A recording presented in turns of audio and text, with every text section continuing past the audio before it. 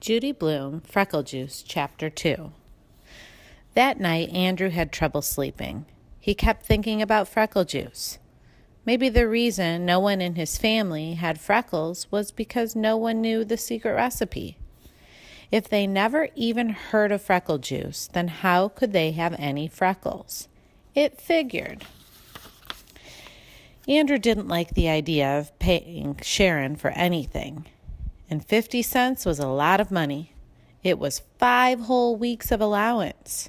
But he decided that if Sharon's recipe didn't work, he'd ask for his money back. It was easy.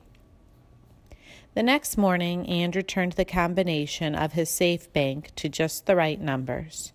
4 on top and 0 on the bottom.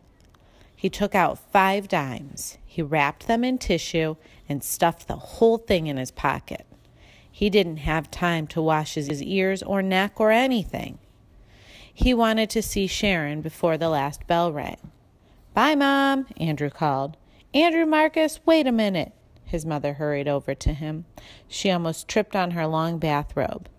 The curlers in her hair scratched Andrew's face as she checked his ears and neck. "Please, Mom, can't we skip it just this once?" Andrew begged. Mrs. Marcus stepped away from Andrew. She pointed a finger at him. "Okay," she said.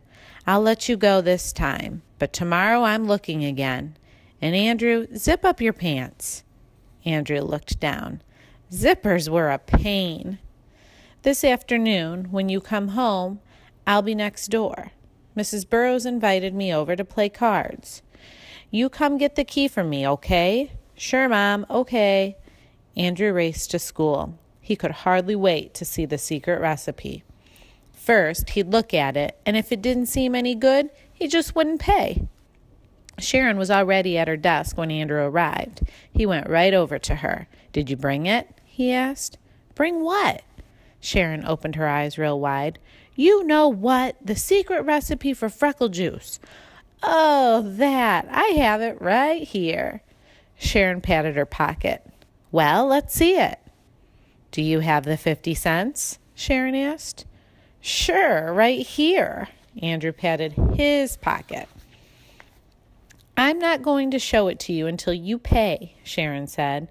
Andrew shook his head. "Oh, no. First, I want to see it." "Sorry, Andrew. A deal's a deal." Sharon opened a book and pretended to read. "Andrew Marcus," Miss Kelly said. "Will you please sit down? The second bell just rang. This morning we'll begin with arithmetic. Nikki, please pass out the yellow paper. When you get your paper, begin working on the problems on the board." Andrew went to his seat. Then he took the tissue with the 5 dimes out of his pocket. He held it near the floor and aimed it toward Sharon. She sat in the next row. Sharon stuck out her foot and stepped on the tissue. Then she slid it over until she reached it with her hand. She bent down and picked it up. Miss Kelly didn't notice. Sharon counted the 5 dimes. Then she took a piece of folded up white paper out of her pocket and threw it to Andrew. It landed in the middle of the aisle. Andrew leaned way over to pick it up, but he lost his balance and fell off his chair. Everybody laughed, except Andrew and Miss Kelly. Miss Kelly sighed. "Oh, Andrew, what are you up to now? Bring me that note, please." Andrew picked up the secret recipe. He didn't even have a chance to see it. It wasn't fair. It cost him 50 cents for nothing. He handed it to Miss Kelly. She read it. Then she looked up at him. "Andrew, you may have this back at 3 o'clock. She put it in her desk. "I don't want this to happen again. Do you understand?" "Yes, Miss Kelly," Andrew mumbled. "Good. Now let's get that arithmetic done." Miss Kelly wasn't bad, Andrew decided. She could have ripped up the recipe or sent him to the principal's office or even made him stand outside in the hall by himself. Andrew could hardly wait for 3 o'clock to come. He didn't bother counting Nicky Lane's freckles. Soon he'd have his own. When the second bell finally rang and the class marched down the hall, Andrew went up to Miss Kelly. She held the piece of white paper and waved it at him. "Here's your note, Andrew. I have the feeling it's important to you, but from now on, you must pay attention in class."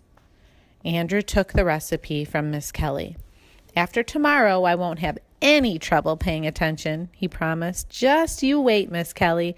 I won't have any trouble at all."